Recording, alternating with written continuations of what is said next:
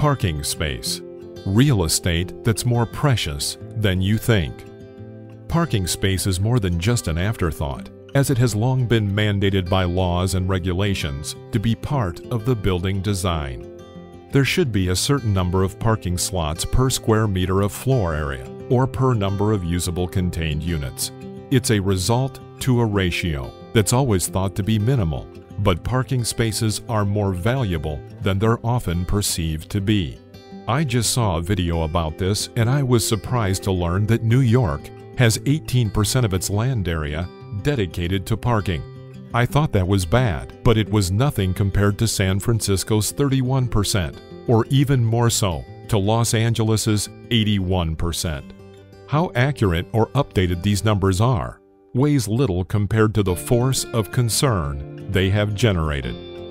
The headquarters of Steve Jobs' Apple was aimed to be green, with open spaces, plants, trees, natural lighting, less air conditioning, etc.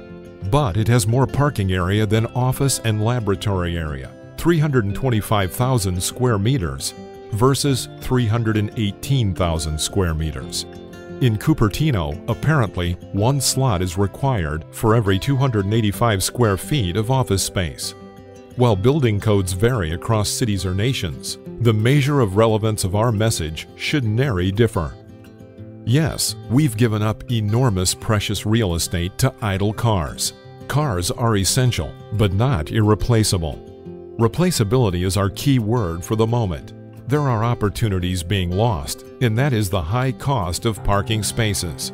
To illustrate, let's take a look at Amsterdam and how they intentionally took out parking spaces and replaced them with more life-filled, vibrant, and scenic alternative uses.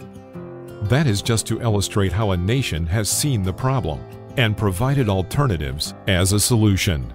One fact I always highlight in this channel is that land is finite.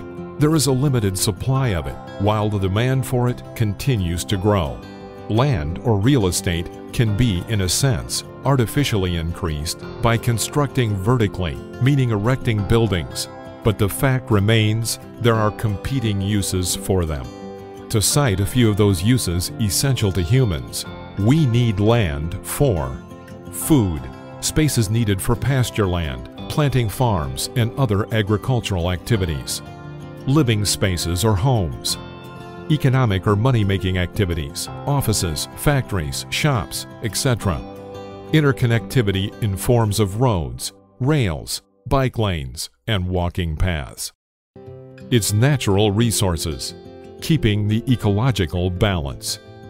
As real estate professionals and students, let us be challenged with this dilemma. How should we allocate and prioritize land use? What proportion should parking spaces take? Parking is a real need, while we need cars for mobility. Technology has provided some ways of coping with the high demand of parking spaces in high-value locations, in the form of mechanized and automated systems. These are a few examples of such already in current use in many countries. Planners with sustainability in mind have advocated for the reduction of distances between major points of destinations. Additionally, alternative modes of mobility should be provided that are fast, efficient, safe, and can handle bigger volumes of commuters. Herein, the value of green design is elevated.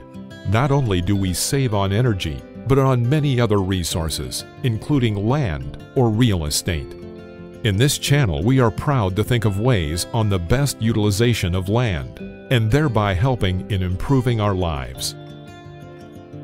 Real estate development is beyond land, concrete, glass, or steel, business architecture, and engineering. It's about us, people, and the lives we live.